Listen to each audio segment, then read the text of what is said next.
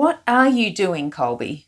Well, to prepare for this video, I checked out the lessons in this unit and I found this great recipe for revolutions.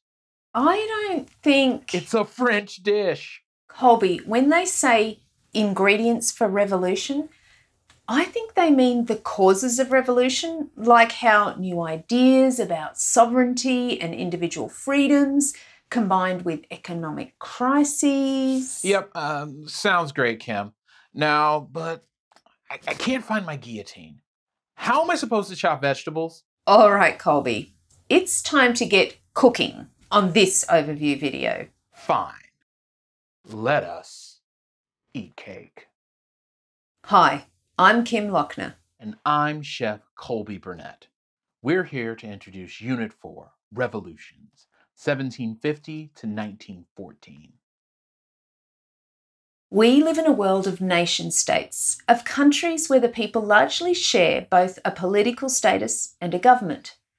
But for most of our ancestors who lived before the long 19th century, the period from 1750 to 1914, it wasn't like that at all. Today, citizens expect to have their right to participate politically in a state that represents and governs their national community. This is the very definition of a nation-state. In this unit, we'll use the communities frame to explore how these new ideas developed.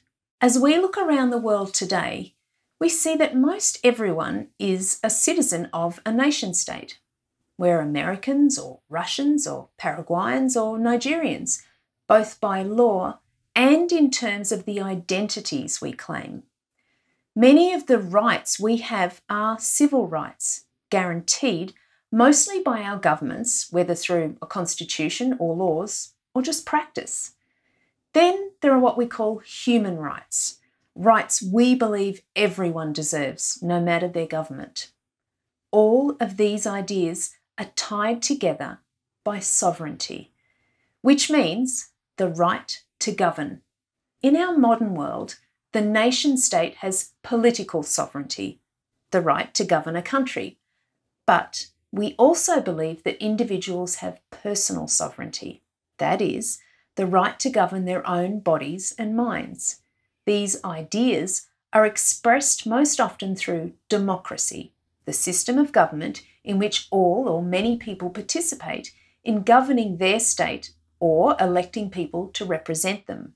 We tend to think of all these things, sovereignty, nation-states, citizenship, democracy, and rights, as natural and perpetual, like they've always been there. But looking at 1750 through the communities frame, we see that these concepts hardly existed. During the periods we've studied so far, the world was not made up of nation-states. Empires, yes. Kingdoms, sultanates, chieftaincies, and principalities, check. But not a lot of democracies, republics, or, voting. The right to govern was generally given to just one individual or a royal family. People were subjects, without rights except what their rulers granted. But beginning soon after 1750, many people's views about the right to govern and the rights of the governed started changing. The expansion of trade routes also moved ideas around the world and led to the development of new outlooks. In a few regions, mainly in some European, American, and African communities around the Atlantic Ocean, these ideas found just the right conditions to ripen into political revolutions. Those revolutions gave birth to the nation-state and modern ideas about citizenship and rights, as well as the division between religion and the state, which we call secularization. Of course, these changes had their limits, and they didn't take hold everywhere. In many cases, the new kinds of governments and new ideas about individual sovereignty did not extend to everyone. Nevertheless, they marked a giant transformation in the way the world worked. In this unit, we'll ask, why did the long 19th century witness so many revolutions? How did people transform the political systems under which they lived? Were these changes felt equally around the world and within communities? What were the limits of these transformations? To answer these questions, we must look at the long 19th century from several perspectives. The great revolutionary cities of the age, such as Port-au-Prince, Paris, and Philadelphia, certainly matter. But there are also some less obvious locations around the world that participated in this age of revolutions in different ways. One was the port town of Saint Louis, Senegal, in West Africa. Often ignored by world histories of this period, this city was connected to both the African interior and the Atlantic world. As a colony of the empire, the city of Saint Louis was legally governed by France. Many of the leading citizens of Saint Louis were merchants, and they spoke both French and local languages.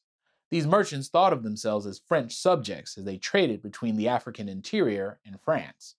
But they increasingly had to compete for business and profits with a French company that got special privileges from the king. When the French Revolution broke out in 1789, these Saint Louis merchants quickly embraced the language of rights and the nation of citizens that was a hallmark of revolutionary France.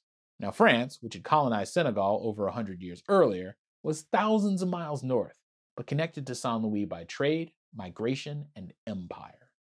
These French-speaking African merchants saw themselves as natural allies of the revolutionaries seeking to overthrow the king.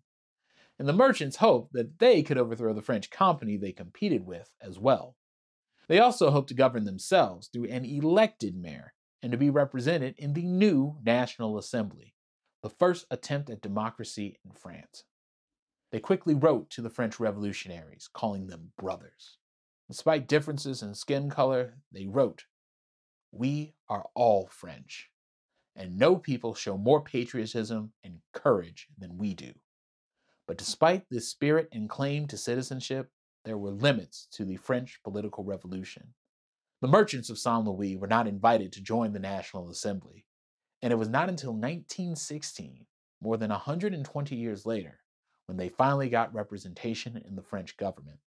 Soon after, West Africans embarked on a 40-year struggle for independence from the French Empire.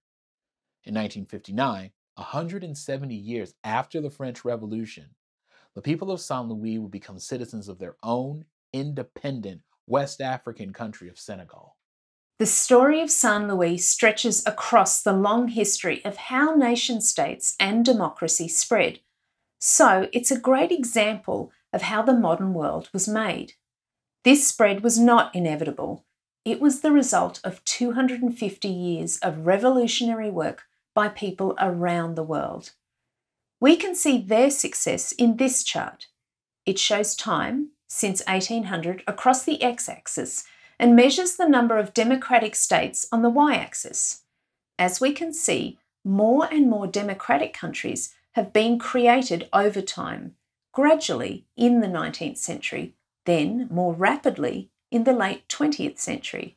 There have been times, like the late 1930s, when the number of democracies diminished as some countries went back to rule by an individual or a few people. But overall, the trend has been towards democracy. This chart displays something similar.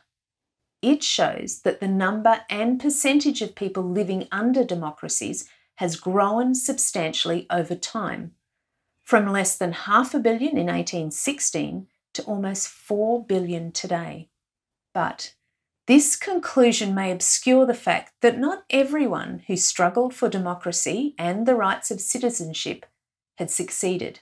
Like the inhabitants of Saint Louis, Senegal, people in many parts of the world tried to gain political rights during this era, only to be denied. Indeed, as this chart shows in red, many people still do not live in states considered democracies. We have no proof that the trend to democracy is continuing or will continue in the future. Although it was gradual and uneven, the political transformation of the long 19th century revolutionised how we think of ourselves and our rights, and it was an important element in creating our world of today. That doesn't mean that the nation-state or citizenship or even democracy is the last transformation in the community's frame that we'll see. There are probably a lot of political innovations still to come, but the liberal and national revolutions of the long 19th century definitely played an important role in creating the modern world. We can't understand our world or orient ourselves to it unless we know where those revolutions came from and what their legacy is to us. Those revolutionaries were amazing. They changed colonies into countries. I don't even have the energy to change my internet provider. I can't even bother to change my socks. Oh, I can tell. And I'm in another hemisphere. I'm I thought just we were kidding. playing. Don't chuck Did a you just watch wobbly. me